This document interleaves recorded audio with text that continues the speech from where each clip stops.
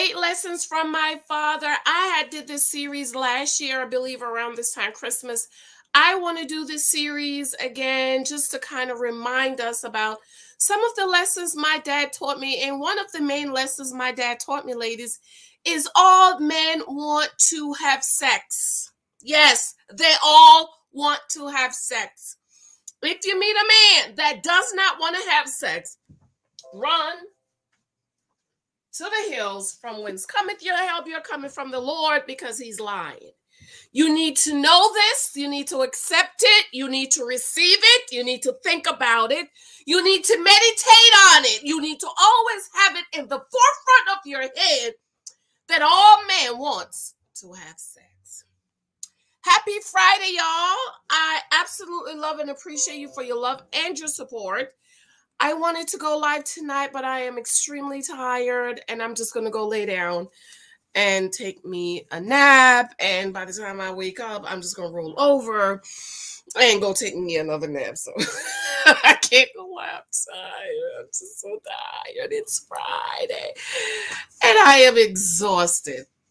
Be sure to subscribe. I am speedily approaching 13,000 subscribers. I'm at 8,000, 12,800 and something.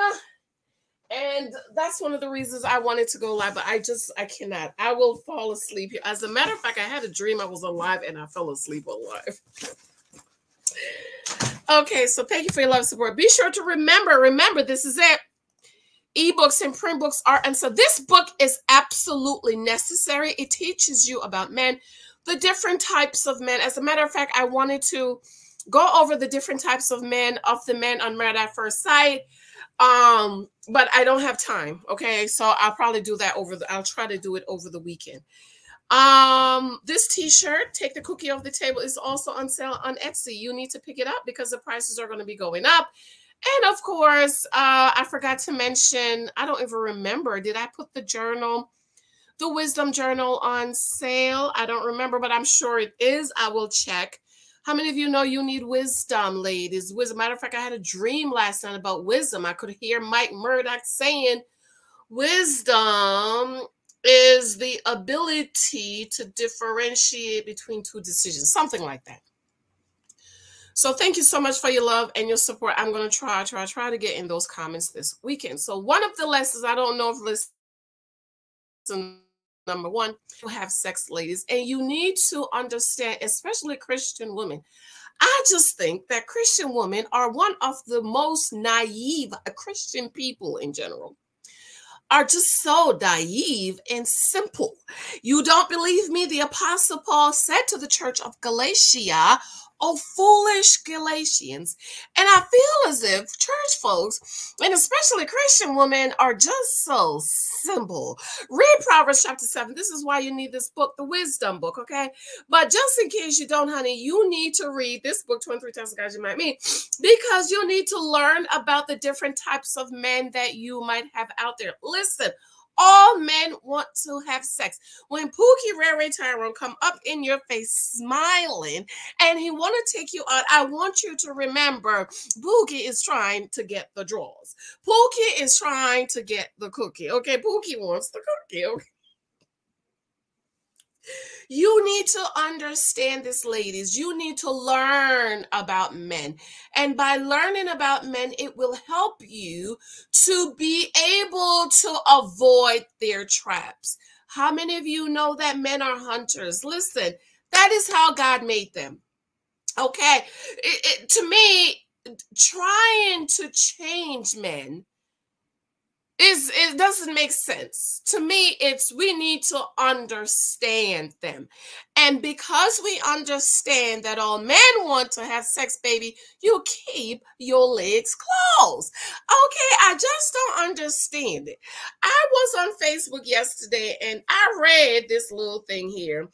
And I wanted to do a separate video about it. But since the Lord brought it back to my remembrance, I'm going to go ahead and read it again. There was this lady who shared that she wrote an article to men who wants to have sex with her, but they don't want to date her. Now, my question and my comment was, if you keep your legs closed, these men would not sleep with you. I mean, it's really, really, really, really simple. Ladies, you must understand you need to take the cookie off the table. Go in my community tab. I shared a sample reading from my reading on yesterday about taking the cookie off the table. How many of you know that you need to close your legs to men? Okay.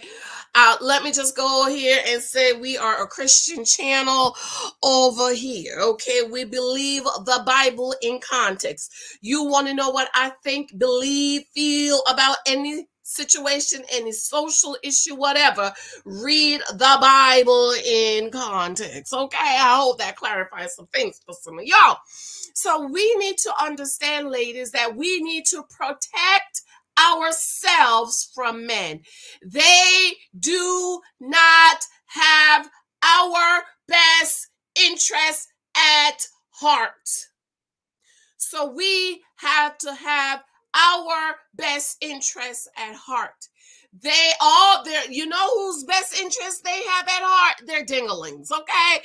And so because men only care about satisfying their dinglings, we have to care about protecting our kitty cat. And we have to do what? Take our cookies off the table. So those of you who are running and crying and claiming about how men are dogs and oh, they just want to sleep with me, and this foolish woman, I'll probably do this over the weekend because I want to read the article and talk it through. Oh, they want to sleep with me, but they don't want to date me. My question to you is, ma'am, did you give them your cookie freely? Because if it wasn't free, you need to call the police. Do you understand? So ladies, when you are dating, you must renew your mind about taking the cookie off the table, because all men want to have sex. And because all men want to have sex, when Pookie, Tyrone, Ray Ray, and Zachary is smiling in your face, I want the little person, I want you to hear Janice back here. All men want to have sex.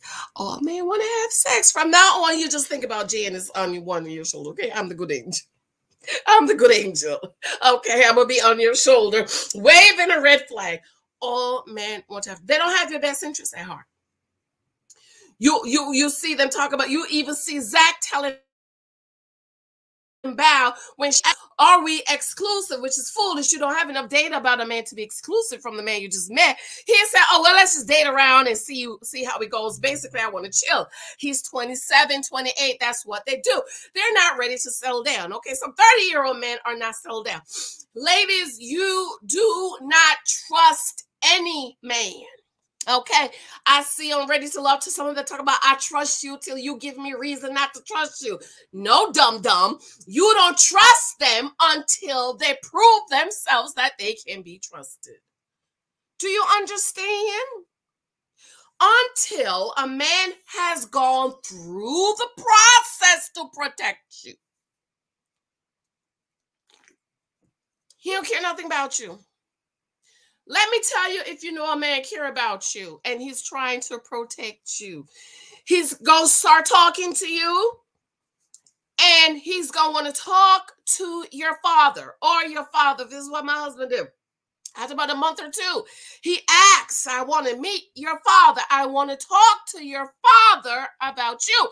And you know what? That made me realize that this man is going about this thing the right way. And he possibly might have my best interest at heart, so I'm going to watch him for a while. And then he is taking the steps to protect you. You know he cares because he's taking the steps to protect you. He's talking to your father figure or whoever. He's trying to put a ring on your finger to take you off the market.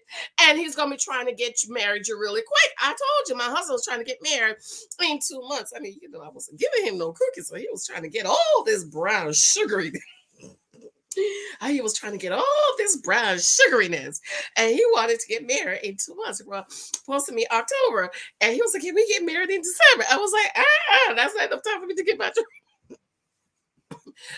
But how you know when they care is they're going through the process. They're doing they're taking the necessary steps to protect you. We just went to a store, and my little boy, he calls it White Eagle, and I came out this way and said to him, I said, have I told you how wonderful you are and how you take such good care of us? And he says, thank you, I try. Hold on. Yeah. Yeah. Why? Did you find one? Okay.